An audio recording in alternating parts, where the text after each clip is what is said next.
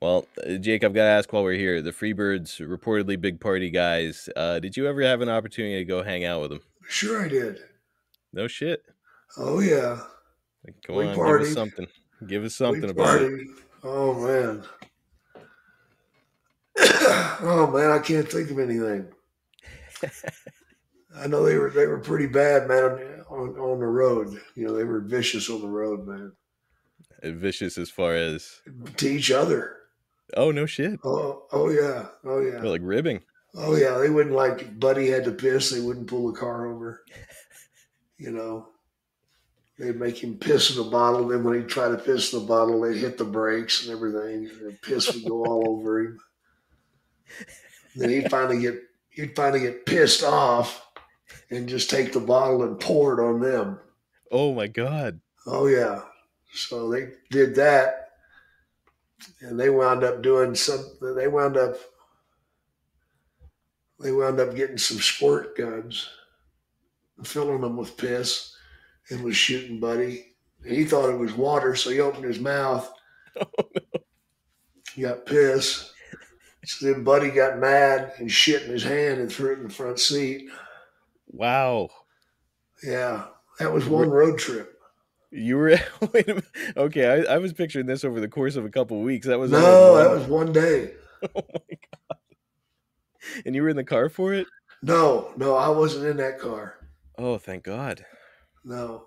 And another time, they had gotten Buddy good, and Buddy had gotten them good, and he knew that they were going to get him back. But he thought it was going to happen because he had to ride with them. And at the last minute, Bill Watts asked him if he wanted to fly with him. And fuck yeah, I do. You know. Bill said, okay, but there's not enough room for your bag.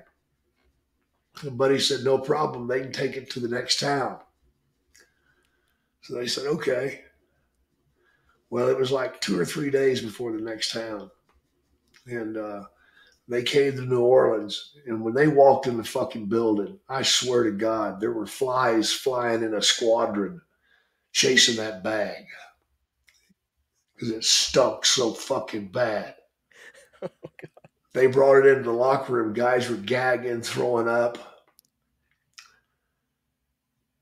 Just set it in the fucking middle of the floor. And Buddy walks in and he smells that and he's like, oh, guys, you're too good to me. He knew right off the bat something bad was happening.